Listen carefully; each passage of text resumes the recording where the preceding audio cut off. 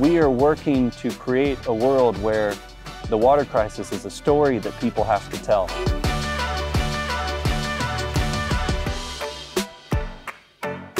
I am currently in a community in northern Uganda that got access to clean water about 12 years ago.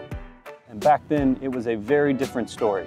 Families here used to walk hours, spend hours walking and waiting to collect water from a hand-dug hole in the ground. We met a 21-year-old girl named Sarah who used to go with her mom starting at the age of 3. She would walk 3 times a day.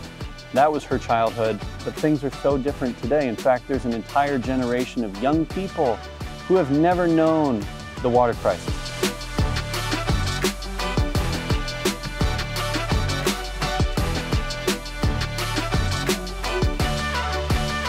It has certainly transformed this community.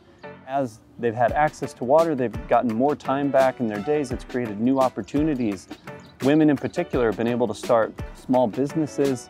You can see a shop back here behind me. There's activity. They got newer roads and access to better building materials. They even have electricity now. So this is just this exponential growth and is the future for so many of the communities that we're working to serve.